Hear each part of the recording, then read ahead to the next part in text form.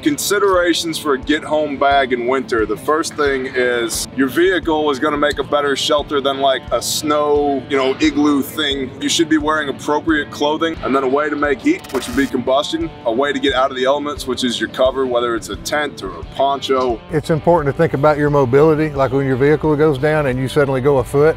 Having something in there like micro spikes is what I keep on the outside of my ruck, so if it gets iced over, I can walk without injuring myself. But if you're in deeper snow, you might need snowshoes or you might need a sled to pull. It's a lot easier to pull things on the snow than it is to carry it. It's all regionally specific, depends on your area.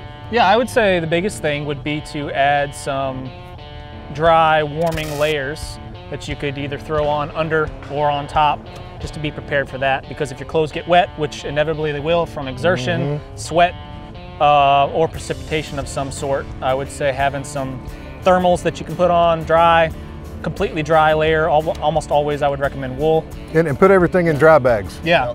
Like have your clothes in a dry bag, have your sleep kit in a dry bag, and that way if you cross a body of water and get everything wet, you've got something to get into that's dry and warm on the other side. I'm a little different when it comes to the winter. A lot of people factor in their shelter, they're going to do a fire with it, so it's fire dependent. I want to carry enough layers that I can stay warm without a fire. I don't make fires unless I have to make them. I have a basic rule.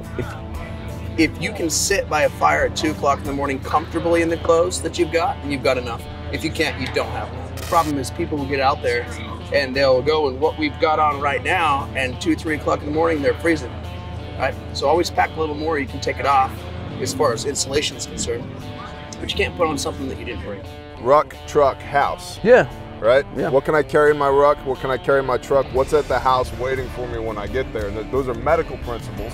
You don't necessarily need redundancy of the same things across all of those lines, but you can have complementation from one line, one layer to the next, to the next, to the next. Look at your area specifically where you're at, your environment. Figure out what you need to stay in your vehicle for the next 72 hours minimum, comfortably. And then dial it down if you have to leave and grab a buggy.